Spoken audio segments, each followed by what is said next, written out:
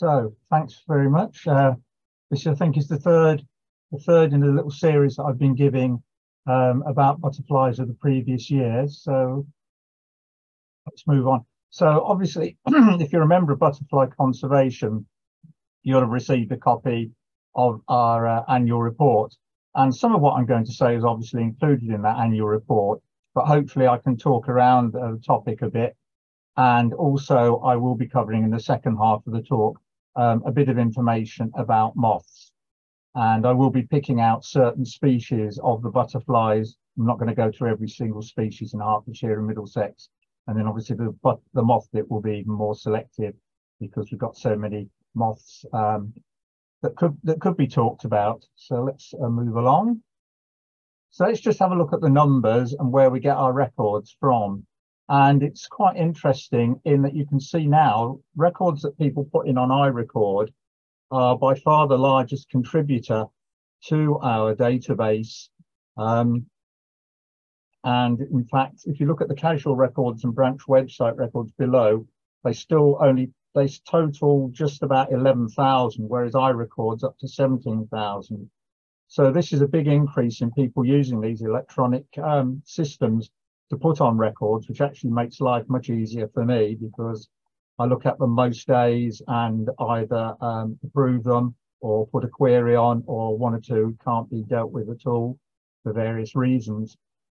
It's interesting, it says iRecord, but iRecord now actually pulls in records from a whole range of sources as iRecord, iNaturalist, BTO's Bird Track, the Garden Butterfly Survey. So it's becoming an increasingly important source for records. And yeah, I'm very happy for people to put records in that way if it's convenient for them to do so. You can see that big butterfly count records was a smaller number this year. That is partly accounted for by the weather, which I'll talk about a bit in a minute or two. Still got plenty of transect records. We had a large number of transects walked last year, just over 80, which is something of a record from memory, and obviously they're very valuable. I also directly applied to the BTO for their garden birdwatch records, which don't come through automatically, and that supplies another good tranche of records, and a few come through from the wider countryside butterfly as well survey. So we've actually had over 50,000 records received. Smaller number of recorders this year. I think that's down to a smaller number of big butterfly count records, but it's still a lot of people sending in records. So that's great. Thank you to everyone in this audience or who'll be watching the online version who sent in records.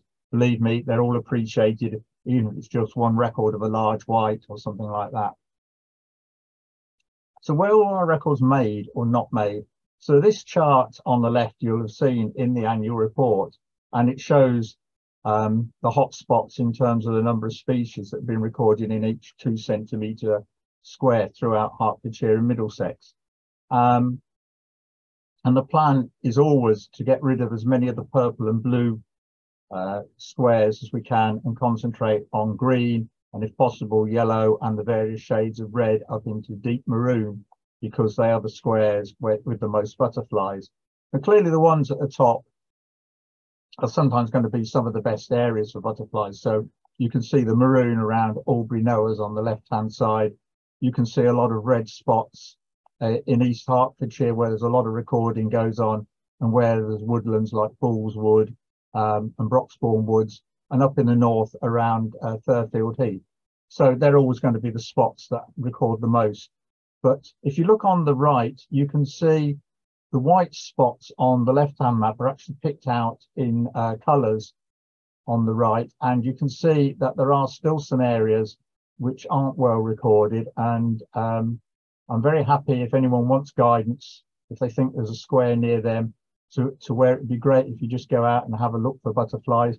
Even, just go out for a walk in the summer or the spring and just record what you see, because some of these squares, which have nothing in at the moment for the last 3 years worth of recording, there must be some butterflies there, even if it's only a few of the very common species. A lot of the blanker areas are actually right on the edge of the county, and it may be that only a tiny part of Hertfordshire or Middlesex is actually included in that particular square, which may explain the under recording. But you see there are quite a few areas in northeast Hertfordshire and also a chunk in what you might call central West Hertfordshire, which are well within the county, and no one seems to go to them. A lot of the ones in the northeast are within what's called, we often refer to as the arable desert, but there are plenty of footpaths through those areas. There are woodlands in those areas, and there's often some quite interesting field edges. So, you know, steel yourself to walk through acres of oilseed rape or winter wheat. You may come across a few gems hidden amongst them where hedges have been retained, or there's some good field edges. And there may be interesting things there, but because very few people visit, we just don't know about. And I should have brought that map up on the left earlier. That just compares that map with the sort of main built up areas in the towns to give some sort of context to those other two maps. So what were the weather effects? Well, I think it's fair to say that we had unusual weather. Hopefully it's unusual, but it may not be given the changes in the climate and weather we're seeing in 2022. It was a very dry year. It was a very warm year, especially in mid and late July and into August, when we had those record temperatures with days up round very close to 40 degrees. And then things evened out a bit more as we went into the autumn. But what is noticeable for a lot of species is that the weather had significant impact on them. On these charts, just to explain, the black bars are what happened, and I know it says 2021 there, it should say 2022, that's a mistake when I was putting these together, and compared to the average flights in 2005 to 2014. And if the black bars exceed the right hand side of the orange line considerably, it means that things were flying later. And if they're on the left hand side considerably, it means they were flying earlier. And something odd has happened here. This is the wrong set of maps. So anyway, I don't know how many, I'm sure when I checked it, it was okay. But anyway, what I wanted to point out was that a lot of species reached a peak quite early in the year with the warm, dry conditions. They were flying earlier. And then after mid-July, things went off the edge of a cliff, and several species like red admiral and comma were only recorded in tiny amounts in the late summer and autumn, when normally you'd expect them to be peaking. And similarly with the speckled wood, which would normally peak in late August and September, the hot, dry weather really did affect larval development and emergence of later broods, and so they were actually flying much earlier in the year. So let's move on to a few of the species. I picked out about a dozen of the species to say a little bit about. For the Duke of Burgundy, we got very excited in 2021 because there were 4 sightings, all from Albury Knowers, the Wildlife Trust Reserve on the western side of Hertfordshire. This year, there was only 1 sighting. Malcolm and I spent some time with various volunteers from BC and from the Wildlife Trust, and with Nick Bowles, who you'll be able to hear on Saturday, looking at the site and looking at the cowslip leaves and the position of the cowslip leaves, and wondering if there's more that could be done to encourage the Duke of Burgundy to actually establish a colony, because as you're probably aware, it has colonies just over the border into the Buckinghamshire at places like Inchcombe Hole, only a couple of miles north of Albury Knowers. It's still work in progress. The problem is that the requirements for the Duke of Burgundy are actually very different to the requirements for many of the other chalk-loving butterflies, for which places like Albury Knowers are better suited, and for which it has SSI designation, which can cause difficulties in actually creating habitat which is suitable for the Duke of Burgundy, which likes much damper, longer grass conditions with large leaves, often in a bit of shade of the cowslips, which doesn't fit in very well with grassland management. But we have hopes that it will spread into the county. It's always been a little bit marginal in Hertfordshire, but you never know. But that was the situation with that. So disappointing. but we'll see what this year brings. With the amount of rain, one would hope that the cowslips may be growing very lushly this year.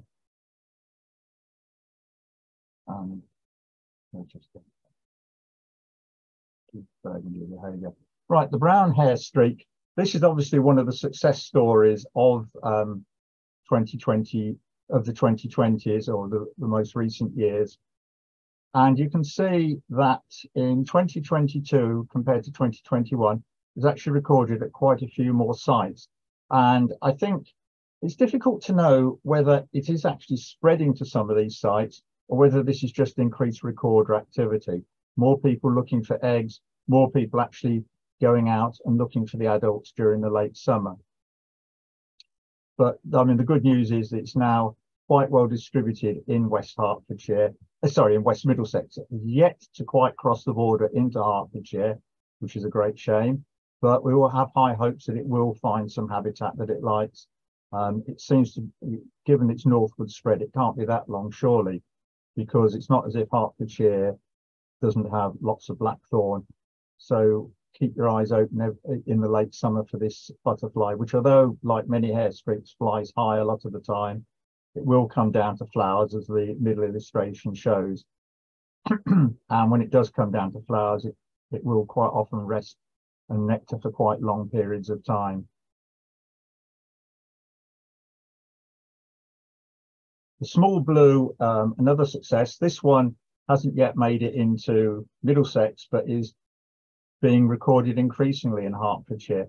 We have found that a lot of farmers, particularly in the north of the county around Albury Knowers, I beg your pardon, around Royston, have been planting fields or field edges with kidney vetch, which is its sole larval food plant. And we have found, when we've gone and examined these farms, many of which are private, so we've actually got permission to do surveys on the farmer's land. Virtually all the land where there is kidney vetch, we have found evidence of small blues, which is great news, even sometimes quite isolated in islands in the middle of fields. They've also spread down into areas like the area north of Clothall Common alongside the A505. So there are a number of areas where you can go and see them, as well as classic sites like Hillbrow, just outside Letchworth. Though we do have concerns, despite our best efforts about the maintenance of that site, and we have spent some time talking to the Letchworth Garden City Heritage Trust about management there, and they are very, very receptive when you talk to them. But I'm afraid, without being pejorative, deeds don't always follow the words. Let's put it that way. But they are still there, and hopefully they are going to continue spreading. Obviously, they're going to be limited because kidney vetch is very much restricted to chalky areas. Though, as you'll hear, I suspect from Mike on Saturday, it doesn't have to be pure chalk or pure limestone for kidney vetch to survive. As long as there is some degree of chalkiness or alkalinity in the soil, there is a chance of kidney vetch growing. And with it increasingly included in seed mixes, I'm hopeful that we may see further spread of this delightful little butterfly. So the speckled wood, yeah. So this is actually the correct flight chart, and this actually points out what I was saying. Normally, as you can see, late August or early September, there would be a peak which is being built up to gradually through the year, because the speckled wood has a number of overlapping broods because of its habit of spending the winter in two different states. So they emerge over time from whichever state they spent overwintering, either as a chrysalis or as a caterpillar. So they tend to be around all the summer long. But you can see what happened last year. There were peaks during spring when we had that very mild weather, and there were peaks in the early summer, again, following all the mild weather. But then they fell away very quickly, much more quickly than usual in the autumn, and there was nothing like the usual peak in the autumn. Though the distribution of it was still pretty good. Now, the dark green fritillary, I particularly want to point out an interesting thing here. You can see that in 2012, it was very much restricted to what you might call some major chalkland sites, which were Albury Knowers, Hexton Chalk Pit, and around Thurfield Heath. And you can see it's still present in all those areas, though with more dots in each of those cases. So, but what's interesting is that over the past couple of years, there have been a couple of reports of just single or one or two dark green fritillaries at a site in East Hertfordshire. And I went up there this year following a couple of other reports and found that along this field edge, along the road from Watnetstone to Walken, and that's the big red, that's the red blob in the middle of Hertfordshire, and this is a picture of that field edge. There is quite a lot of chalky grassland, and there were dozens of dark green fritillaries. And there is another private site nearby where there were even more dozens of dark green fritillaries, and other people have been up there and got counts in the 20s, 30s, 40s, 50s of dark green fritillary. So we have a very strong colony of dark green fritillary on this small area of exposed chalkland. You can see it's on quite a steep hillside above the River Bean, and they tend to favour steep hillsides. And what it looks like is they may be breeding in this private land, but popping over the road and the hedge into this chalk field edge, where there's been a lot of knapweed planted, which is one of their favourite nectar plants. You can see one nectaring in the middle picture. Now, the question is, has this colony always been there, which seems unlikely because I've been up that field edge for quite a few years and not seen any sign of them in the past? Or has it naturally spread there very recently, given that it seems to be more common in the county, but it's a big jump across a lot of unlikely habitat? Or is it another introduction? The answer is we just don't know, but it's worth looking for dark green fritillaries anywhere where there's a bit of chalk has come to the surface, it seems to me. There may be other hidden colonies, and especially up in the northeast of the county, as you go up again towards more chalky areas, maybe there are hidden colonies on field edges up there, and it would be great if people would go up there and have a look, because it's a superb butterfly, and it's not a common butterfly in Hertfordshire. It's not that common a butterfly generally, and it would be wonderful if we could find more colonies of it.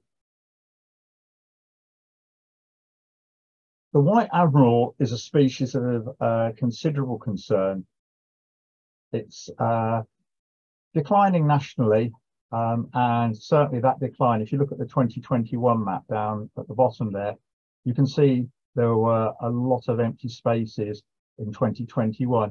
2022 up above shows that it actually managed to make something of a comeback in the last year. Now, obviously, its flight period is nowadays most of June, apart from the first week, and into July. So it probably got cut off by the very hot weather, but the very mild spring may have encouraged the breeding success. And it's seen a lot more woods. For instance, Whippendale Woods near Watford, it was a lot more common. It was recorded again, if I remember rightly, in Simonshide Wood, where it hadn't been seen in 2021 in central Hertfordshire. And there were certainly more reports in the Broxbourne Woods complex. So maybe it isn't quite as threatened as we thought it might be. But it'll be very interesting this summer to see how it's managed to breed, whether it managed to breed successfully given the very hot period at the end of its flight period, and how many of its larvae have managed to survive through what was a much colder winter. So of course they should be well adapted to survive frosts and cold winters, and how much they should be enjoying in this mild weather the abundant leaf growth on the honeysuckle. The red admiral is a very graphic illustration of what I mentioned earlier when I had the wrong weather charts up, flight charts up. It was very much recorded all the way through May, June, July. And as soon as that hot weather came, you can see the numbers plummeted. And basically, the homebred brood that flies in September and October, and is usually so evident on things like ivy, was in very short supply. I very rarely saw more than one or two at a time, whereas sometimes you can see dozens and dozens on big stands of ivy in the autumn. So who knows what's happened. There certainly haven't been many records of them flying during the winter. We've had probably the smallest number of records in December, January, February of red admirals that we've had for many, many years. So there have been the odd one, but whether we're going to have to wait for it to be bulked up by migration almost completely this year, rather than the homebred species overwintering, remains to be seen. The comma, which is obviously often spends time with the red admirals on the ivy in the autumn, had a similar drop off. You can see there was a reasonable spring population, they bred well, and we got a summer population which flew earlier than usual, but the numbers dropped off even more perhaps than the red admiral. And basically the brood which emerges to fly in September and into October was almost absent. I've only seen one comma this year, and there've been very few records coming through on iRecord, certainly. So how many of them have managed to hibernate over the winter, I'm not sure. But again, I suspect they may have to build up again during the summer. Let's hope that any that did survive managed to breed well this spring.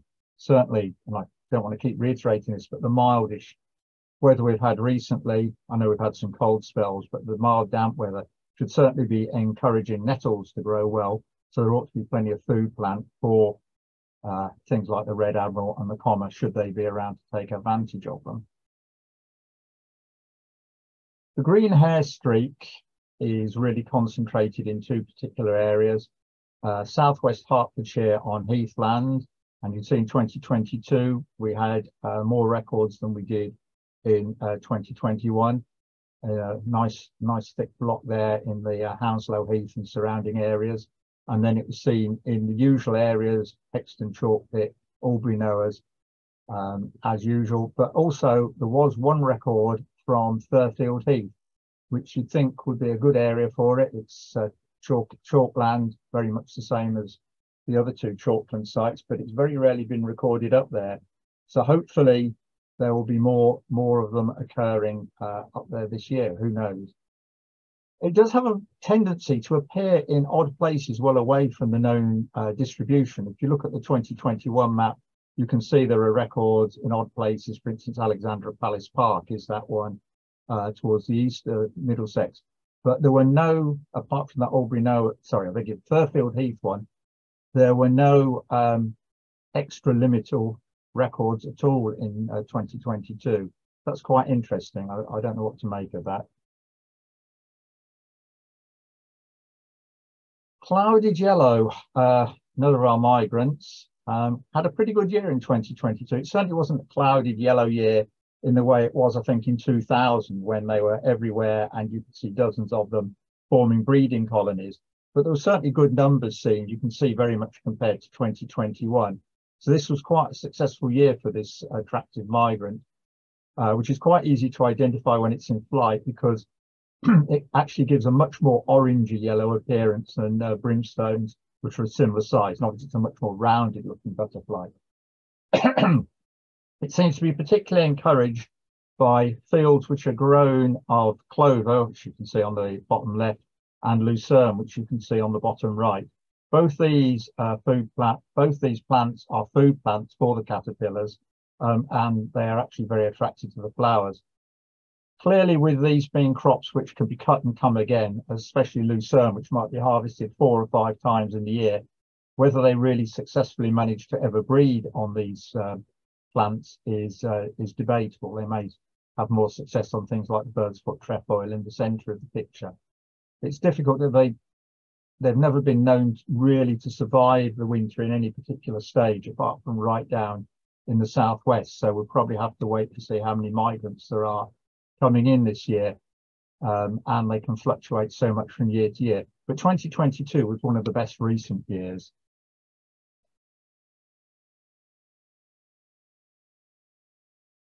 Common blue, it's interesting. This is another one that we've been very concerned about, and you can see in 2021 there were a lot of gaps in its distribution, whereas in 2022 a lot of those gaps seem to be filled in. You can see there's plenty still of open rings, suggesting that there are some spaces still for it to be recorded in. and there's still some big white gaps where it may well be present. We're not quite sure why it fluctuates so much, given that its breeding plant is the bird's foot trefoil, which is very well distributed across both Hertfordshire and Middlesex. So it's undergoing some fluctuations, and it's not quite clear why. It's the cover star of the annual report this year, because it did seem to make quite a comeback, which perhaps we weren't expecting. But again, with a lot of food plants getting very desiccated during the second half of summer last year, it would be interesting to see how much breeding success they had. And come about May, when they first start flying, be interested to see how many there actually are recorded. Chalkhill blue is something of a success. Again, I've compared this to 10 years ago in 2012, when it was very much restricted to the prime site up there in the north at Fairfield Heath. Again, a big red blob at another of its prime sites, Hexton Chalk Pit, and smaller numbers at Albury Noahs. It's actually spread quite well. You can see that the Albury Noahs numbers have gone up a bit, the Hexton Chalk Pit numbers have gone up, and it established itself in 2013-14 at places like Ashwell Quarry. It's now got quite a strong colony on the land at Clothall Common, where all the chalk spoil was dumped from the building of the A505, the Baldock bypass. And that really is a good site for butterflies. Not many people seem to go up there. It's freely accessible. It's a very pleasant walk. Gets a bit windy up on the top of the hill, but it really is a good site for butterflies, because you can go up there, you can see Chalkhill blue, you can see small blue, lots of other butterflies, very accessible by car, by public transport. It's only about a mile to walk from Baldock Station. I know a lot of people don't seem to go up there. It's well worth it. And one of the other reasons why it might be well worth going up there is this species, the Adonis blue, which, as you know, we believe was probably released at Church Hill at Fairfield Heath a few years ago. It's since spread all over Fairfield Heath, but I'd point out particularly that orange dot on the map, and that's linked to that rather fuzzy picture, which is the only one that I could get of it, of one sitting on some goldenrod on the aforementioned site. So it appears to have been able to spread down the bypass. So there is a lot of horseshoe vetch growing on the Baldock bypass cuttings. So there's plenty of larval food plants for it. So hopefully that will be another colony that grows up. Whether it has established itself naturally or whether there's been another release, I don't know. But a couple of observers managed to find it up there. And although it probably breeds on the cutting edges, on the cutting sides, which are strictly out of bounds, they're very high, very tall, very dangerous.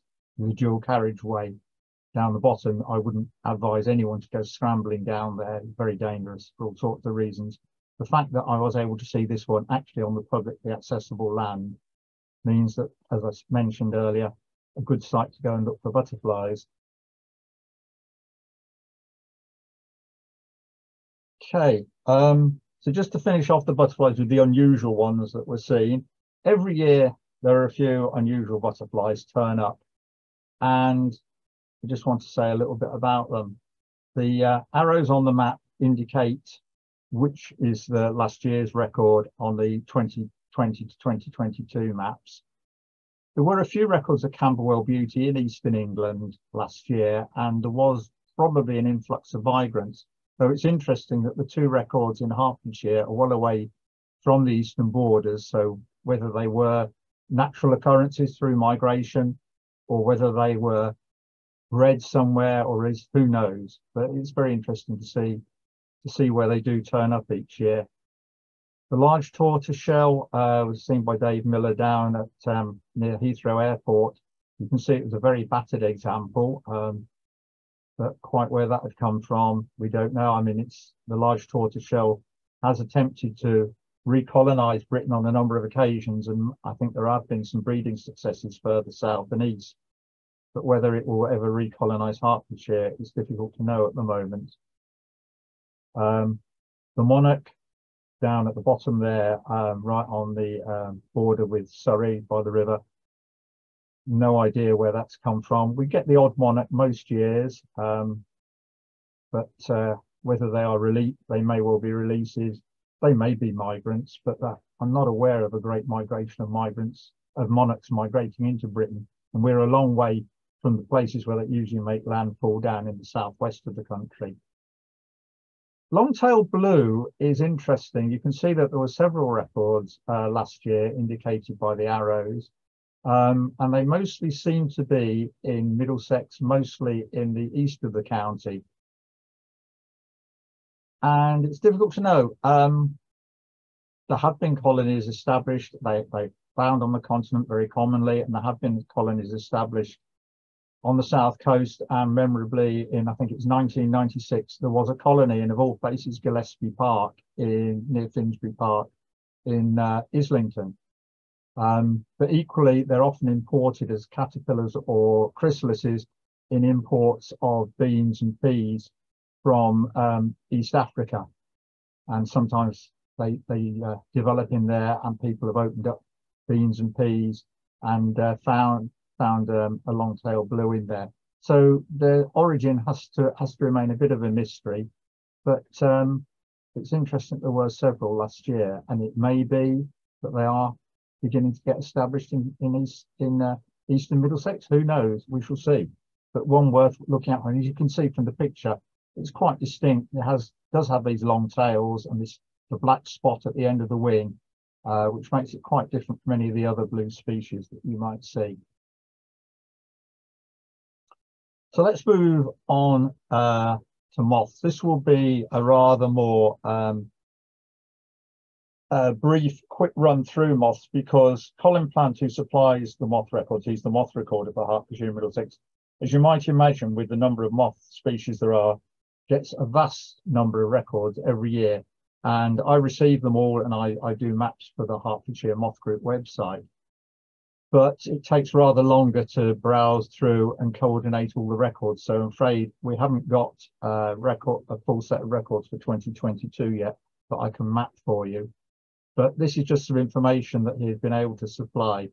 And one of the things you notice about moths is the dynamism of the population compared to butterflies. You could say maybe it's in proportion to the number of moth species there are. But you can see there's quite a number of new species added to the Hertfordshire and Middlesex list every year. Many of them are fairly undistinguished micro moths, but you can see there were a couple of much larger moths, listed under macros, added to Hertfordshire last year, and also to the Middlesex list. Some of those on the Middlesex list were already on the Hertfordshire list from recent prior years. But it just goes to show how dynamic moth populations are. Some of these will probably have been overlooked because they're very small, but many of them are natural occurrences. They've actually almost certainly migrated from abroad or have migrated from other parts of Britain.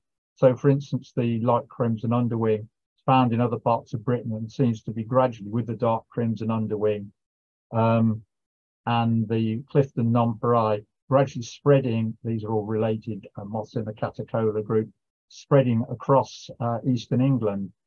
So it just shows that you never know with moths. If you're into moth trapping, you never know what you might find. It's unlikely you'll record a new species of butterfly, but there's every chance you might record a new species of moth in Hertfordshire or Middlesex, or even occasionally in the whole country, though that happens a lot less often.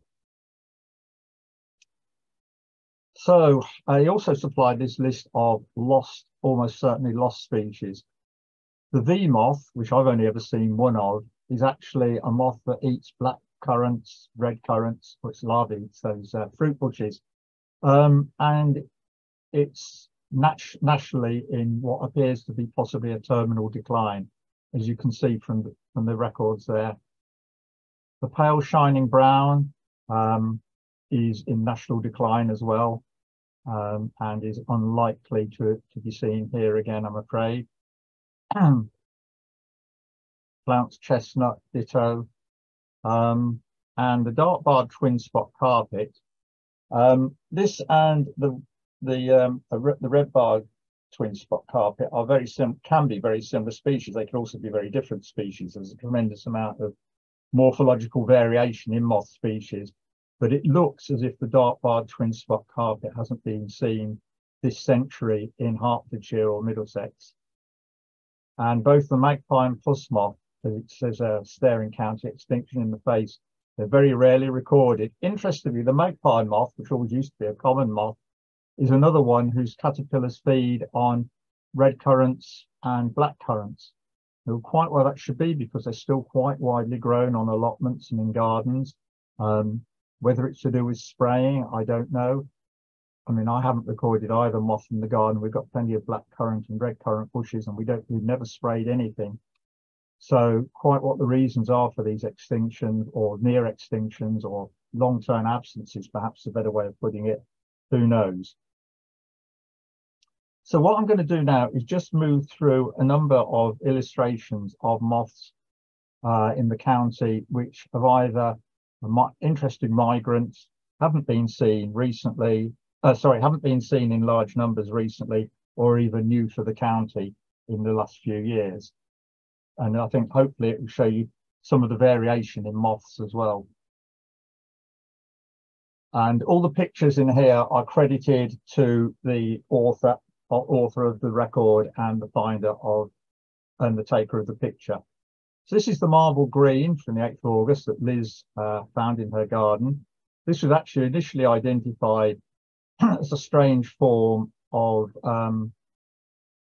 tree lichen beauty, but Liz was convinced it was not, and it went to Colin Plant, who examined it in detail and came back and confirmed that it was indeed the marbled green, a very rarely recorded butterfly in Hertfordshire. White line dart from my garden in July. I actually caught another one as well. It is actually, and I hadn't recorded one of these ever before in 30 years of trapping in Hertfordshire and Middlesex. Is found in one or two other sites, but it's an extremely rare moth these days. And it may be that one or two more are turning up now, so maybe it is turning things around. But it's quite a distinctive moth when you actually find it. Lunar yellow underwing is what it looks very much like the other yellow underwing, so it has a much bolder black mark down at the bottom of the wing, the forewings, as you can see from the picture here. And it has a different kind of marking. As the name says, lunar yellow underwing, it has a sort of crescent moon mark on the yellow underwing, if you can persuade it to show you. And this is a rarely recorded species in our area. The plumed fanfoot is a pretty rare moth over most of the country, and this is another one that turned up with Liz during the autumn. And you'll notice a lot of the dates on the migrant moths are from the autumn. These are moths which are not actually native to this country, don't even breed in this country. But traditionally, October and November are the months when moth recorders get very excited, because it's the time when if there are warm winds coming in from Europe or from Africa or coming in off the south, off the Atlantic, up from the Azores or the Canary Islands, that they can sometimes blow in interesting moths. We call them migrants, so probably wind-blown vagrants is probably a better name for most of them, because they don't show strong migratory tendencies, i.e. coming here regularly, breeding, and then returning from whence they came. This is Ethmia quadrilella from John Maxson down in Spelthorne, down in the southwest of our area. This is a micro, but it's a beautifully marked piebald micro, very rarely recorded. And this is Anania the Bascalis from Roger Millard up in Letchworth on the 3rd of August. One of the larger micro moths, not dissimilar to some others in its group. And this was a small marbled, which is a macro moth, though, despite that it's probably smaller than some of the micro moths that I'll show you. Again, you can see the 30th of October date, again, illustrating what I say about how a lot of these so-called migrants come in during the quite late autumn. This is Urosiftia gilvata, which is a micro moth, again, quite a large one. And you can see it has a yellow underwing, rather like a micro version of some of the large large and lunar yellow underwing moths that I was discussing earlier. And this was the first for Hertfordshire, though a number of them were seen across eastern England during the year. There seemed to be an influx of them into the country last autumn. And this is not such a rare migrant, but I include this because it's such a vibrantly coloured form of it. Sometimes it is this rather nice pink cerise colour. Sometimes it's a rather brown, the lines are rather brownier. But this is probably coming into this country more regularly than it used to in greater numbers. They're still not large numbers. But it's the most attractive and very distinctive little moth. And you can see again there the autumn date. And again, another one, Loxostagia, I still can't say this, Sticticalis, which is another fairly large micro moth, not the most attractively coloured one, but again, a September date for that. This was one that came up from a Twitter report from Emma Pitcher, Death's Head Hawk Moth, an adult. We have had reports of caterpillars of the Death's Head Hawk Moth, but it seems to be rarer to find the adult, not that at either stage of their life are they that common in Hertfordshire and Middlesex. But of course, this is the famous skull and crossbones thorax moth, which can enter bees' nests and squeak to keep the bees away from it. One of the few moths that can make a noise. And you can see again there, we have that October date. And then we have a series here of hawk moths that all made their way to Roger Millard's garden. This is a striped hawk moth from the 24th of September. Slightly battered example, but still quite obviously what it is. Bedstraw hawk moth from the 9th of August, again from Roger's garden. Closely related to the striped hawk moth, but most distinctively marked. And of course, the great thing about all these hawk moths is not only are they attractively marked insects, but they're also big insects as well, which always makes it more exciting if you catch one of the big migrants. And the convolvulus hawk moth, this is famous for coming to gardens with Nicotiana, and you can see it has a very long proboscis, and it's a great picture that Roger managed to take of one actually coming up to the Nicotiana, ready to dip its tongue in to take nectar from the bottom of that long flower. Not so attractive as some of the other hawk moths because it's very large and grey, though the thorax and abdomen are quite attractively marked in pink, white and black. This is actually one of the biggest moths that you'll see in this country.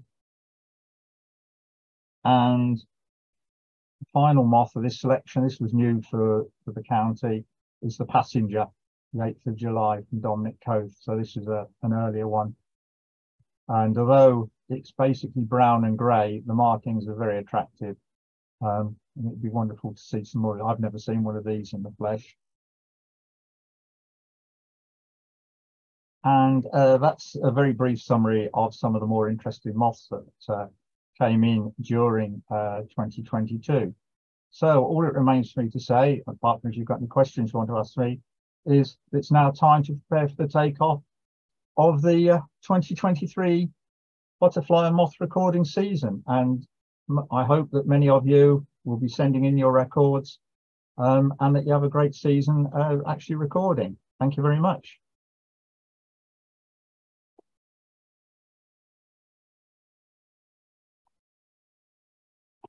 Yes. Thank you, Andrew, very much. That was very interesting. Hopefully it will enthuse everyone to go out this year, I mean, and start looking around your local patches again. Has anyone got any questions that you would like to ask Andrew? If you have, just unmute yourself and either put your hand up, or well, yes, or put your hand up in the with the reaction. So fire away with any questions, please, or not.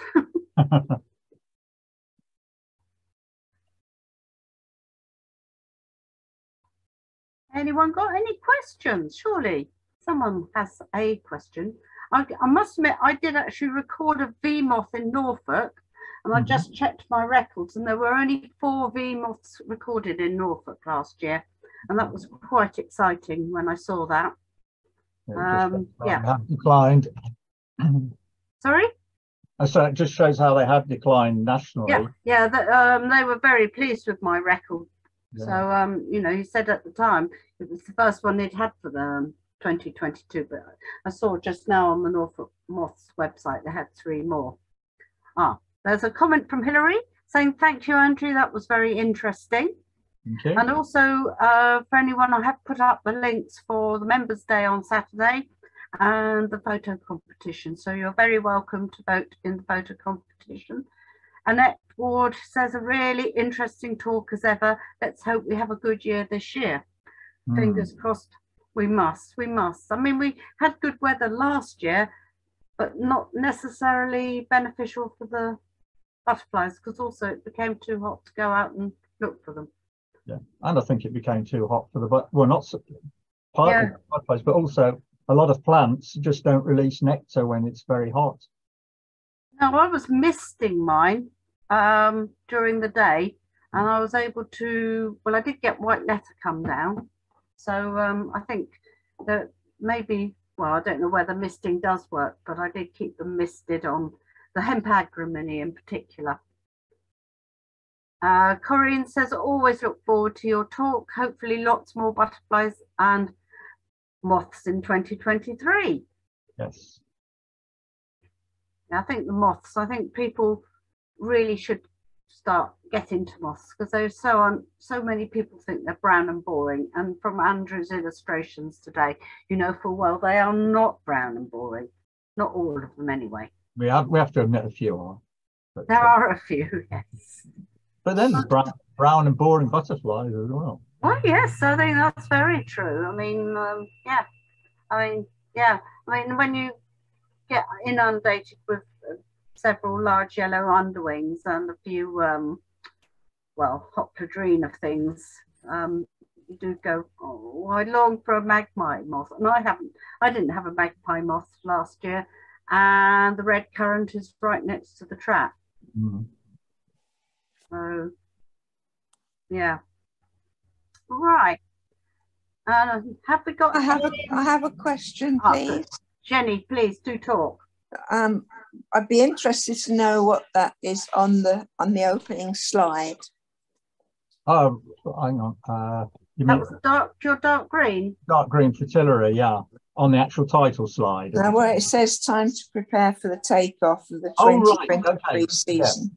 That's two moths. The first one was a small elephant hawk moth. Ah, okay. And this is privet hawk moth. Oh, right, lovely, thank you. Should both be in most garden traps. I'll tell you another one to look out for, isn't it? The scarlet tiger. Yes, it's actually worth mentioning that, because the scarlet tiger, until a few years ago, didn't see in this county much at all. It was really Buckinghamshire and further west. It's gradually spread into Hertfordshire, and they have been seen as far east as right over at Waterford near me in East Hertfordshire, though not in great numbers. But I gave a talk at Purton last autumn, and I was talking about scarlet tiger, and several people mentioned they'd had them in their garden. I think someone had recorded 10 examples in their garden. Oh. Last year, and obviously that's right over on the sort of northwestern side of the county, but there's no doubt that it is spreading in. And although we seem to have virtually lost the garden tiger, we've obviously gained the Jersey tiger, and it looks like the scarlet tiger is also going to join it. So I'm hoping that before long, both of them are seen across the whole county. Fingers crossed. I mean, the Jersey tiger is still more common in the east of the county than the west, and vice versa for the scarlet tiger. So let's hope they can do a quick exchange. Yeah, my brother who lives in Ludlow sent me a photo of a caterpillar the other day. I don't do caterpillars, but I got the book out. I thought, "Oh, you Jemmy so-and-so, you've just had a scarlet tiger on your borage." He thought, oh, it's bound to be a boring moth. No, it's scarlet tiger. Well, I remember I had one in the garden last year. One thing that's worth remembering is that the scarlet tiger, one of its main caterpillar food plants is blue alkanet, which is certainly a major weed in my garden and seems to grow extremely well, pretty well everywhere across the county now. It seems to have become much more common.